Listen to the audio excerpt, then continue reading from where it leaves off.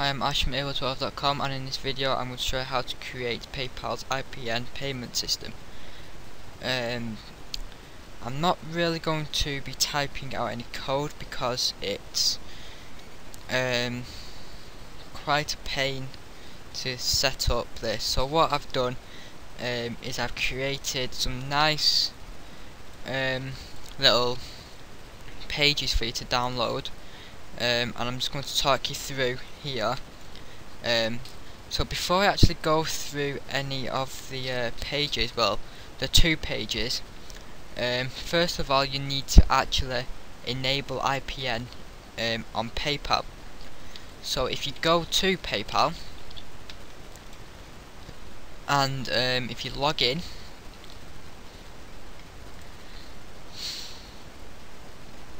I'm going to log in here.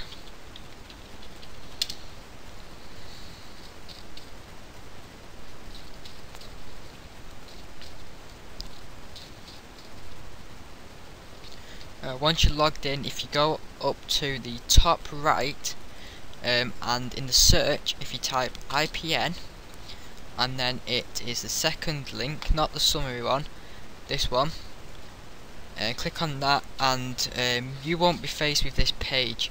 You'll have like a paragraph or two with bullet points, I think, and anyway, near the end there'll be like a yellow button that says choose settings or something like that. If you click on that, and you'll be taken to this page now. And what you want to do is on here you enter the URL of your IPN page that you have downloaded and uploaded to your web server. So that's the IPN.php script page, and you'll need to also enable the receive IPN messages. And then once you've done that, click save, and that's when you will start to see that page right there. Okay, so now PayPal's all set up. Basically I'm just going to take you through this page, the index page. If you're using sessions, you will need the start. Basically I've commented things out for you. Just read through it and connect to your database, or require a connect file example below, which is just connects to the database. Get the user logged in. Get logged in user. So basically username equals sessions, go username. You've probably got this already in your scripts. Basically the user that's logged in. This just finds a premium value.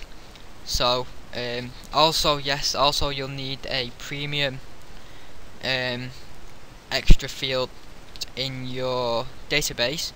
So in your users table, if you go to structure and add a new row, name it premium, have it as an integer, and the default value should be set to 0. So when they register on your query to insert all the data into the database, just add an extra field in there and put 0. Hopefully that makes sense to people. If it doesn't, just send us a message or leave a comment.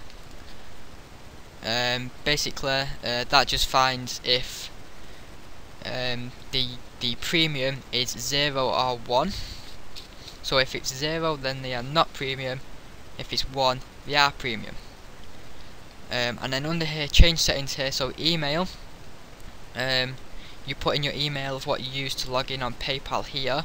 So on that one I used donate@able12.com, so that's what you would enter there.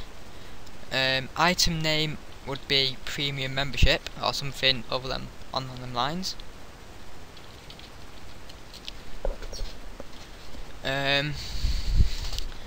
Currency code is your currency code. So I'm in England, so it's Great British pounds, like that. If you're using dollars, it's USD, I think it is. So that's how you can change. So you need to enter that. The price of what you are charging. So if you're charging, let's say $4.99, you put $4.99 in there. Return is once you've paid, where do you want the user to go? So for example, you can just put in something like HTTP. That's the home page. And once again, The cancel is if they cancel the order at any time, that's where they would go back to. And custom is should be is the username. So whoever's logged in, so you just put username in there or something along them lines of what users logged in up there. So that's that all set up. This is the form. You don't need to change anything in there. I've set everything up for you, nice and easy. If you want to change the input button, at the moment it's just this one. You can just if you search for PayPal buttons and the URL of them buttons, you can just put the URL in there of the button image for PayPal. So basically that is index.php. IPN, once again at the top, connect to your database. I've left these, don't change these variables. These are the PayPal's custom post variables, so do not change them in any way. And down here once again, purchase check, select premium from users. So basically select once again get the premium value from the database.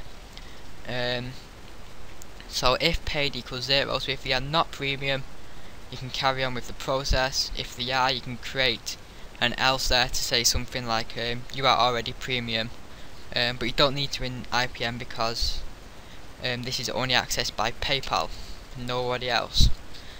So it's kind of pointless putting else's in there and stuff like that. I've just put access denied in there just in case someone actually lands on the page without just by typing it into the URL. So anyway, receive email, that's your PayPal email there. Once again, the price and the currency code from the index page, and that's basically it. That's that's the script you will need. It's simple. I've made it look simple, but it's actually kind of really complicated to get your head around. You could use the PayPal's sample codes and stuff like that, but I think I find them very difficult to get your head around and very just complicated scripts in a way. So anyway, I've just made it really simple for you. Download them two files and